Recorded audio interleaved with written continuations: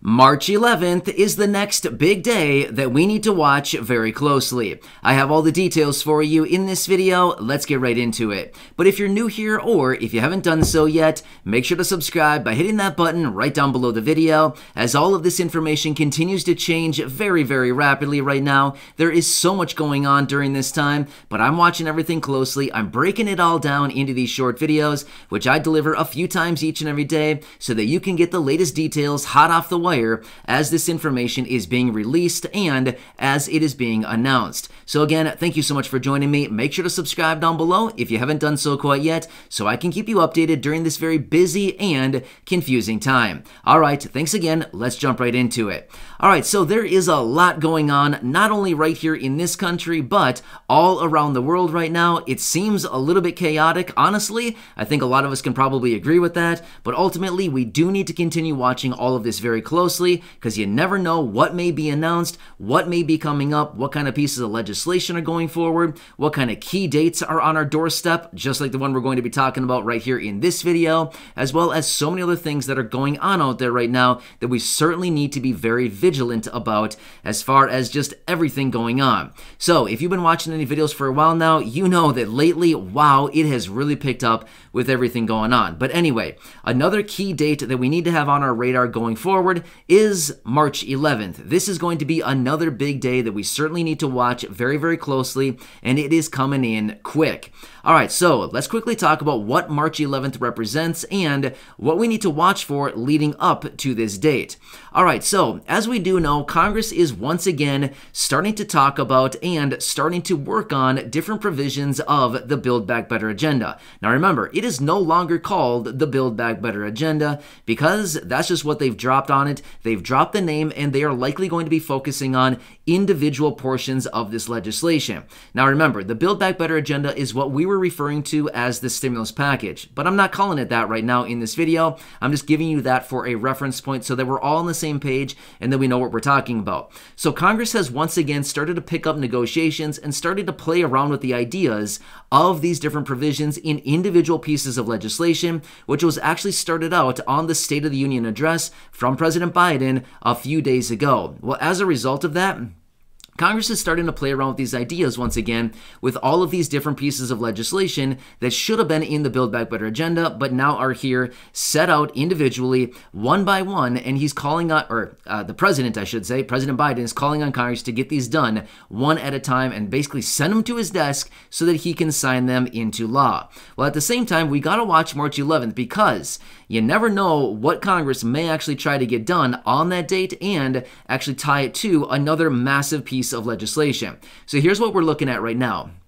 As of right now, Congress is currently working on a $1.5 trillion spending bill to get the federal government from where we are currently right now out until the end of the fiscal year, which actually ends at the end of September this year. So September 30th is the end of the fiscal year, and October 1st is the beginning of the new fiscal year, right? Yeah, right? All right. So with that being said, they are currently working on this $1.5 trillion spending bill. Well, as a result of that, March 11th is the day in which they need to get this bill passed by midnight that day. Otherwise, we may be looking at a potential government shutdown simply because, yes, the same old reason. We've been talking about this for so many months now. The government continues to pass these short-term spending bills, these stopgap bills, or the continuing resolution as we referred to them in previous videos, but they continue passing these all the way from the fiscal year of last year. When it started on October 1st of last year, that's when the fiscal year started. They've been kicking the can down the road with these short-term spending bills. And now, once again, the deadline is coming up upon us right here at the end of the day on March 11th. So they either need to do one of two things. They either need to pass another short-term stopgap bill or continuing resolution to keep the government funded, or the other option would be to pass this $1.5 trillion package that'll get the government through the end of the fiscal year, September 30th, or the other option would be go into a government shutdown. Well, I think all of us can probably agree the last option on our list right now, considering everything going on out there, would probably be the government shutdown. We do not want that. Trust me, we do not want that, especially with everything going on right now. We certainly want them to continue to stay funded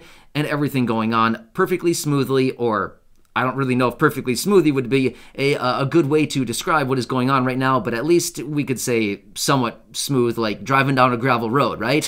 Very smooth, right? Not. Anyway, so my point is, we've got to watch March 11th very closely. Now, here's another thing that they typically do. When they usually do these big bills like this, $1.5 trillion is what we have on the table right now.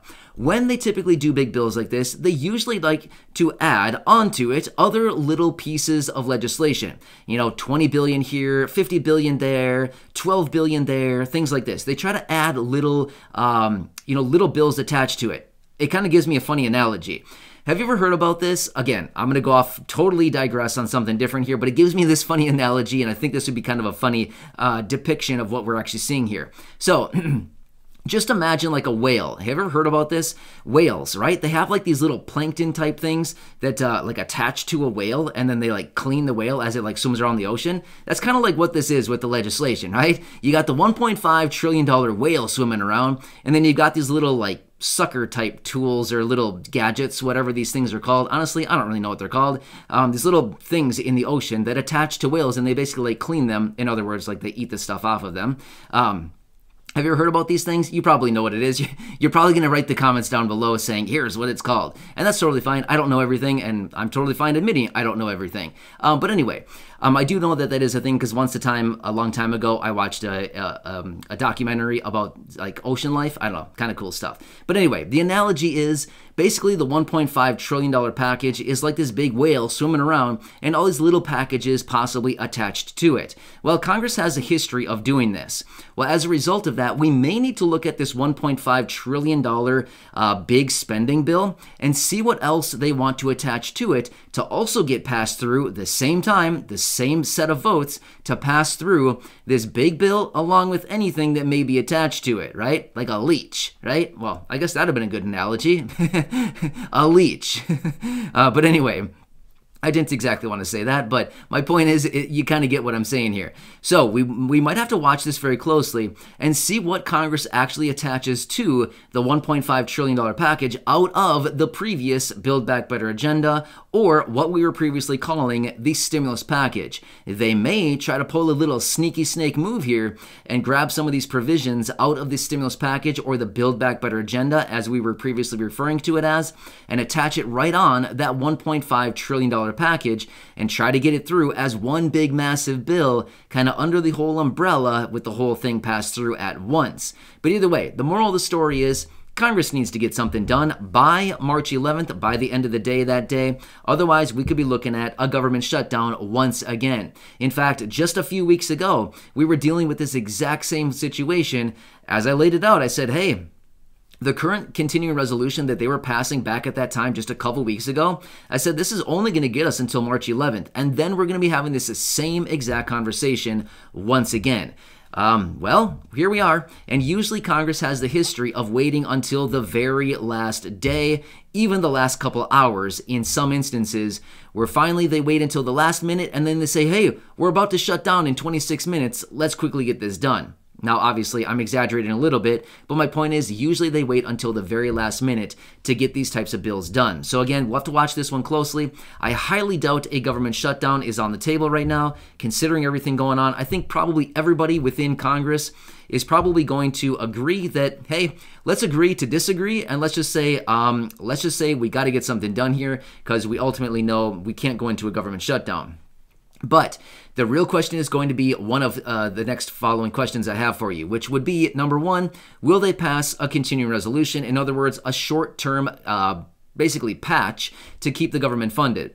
Will the government pass a longer-term solution to keep us funded through the end of the fiscal year? Will we potentially go into a government shutdown? And or will we potentially add any provisions from the Build Back Better agenda called stimulus package into this bill and get it all done at the same time? All of that is still up in the air right now. We don't really know that quite yet, but only a few more, a little bit of time here will tell, and we will know exactly what we will be seeing here in just a matter of days as it comes to, the end of the day, March 11th, and what's on the table going forward. So only time will tell, and it's not that much time away from now, and we will have our answers. But anyway, we've got to watch that day very closely, just like everything else going on around the world right now, and ultimately this country, and what Congress may be looking at going forward to help out us, the American people, during this very difficult time. Anyway, I'm doing all the research. I'm watching everything closely. I'll let you know as we do get more details on any kinds of announcements out of the administration, Congress, anybody out there. Don't worry, I'll break it down in these short videos. So make sure to subscribe down below if you haven't done so quite yet. Share this video with your friends, family, social media, and go back and check out any of the other 2,200 videos right here on the channel. And I'll catch you again later in the next video. Thanks again.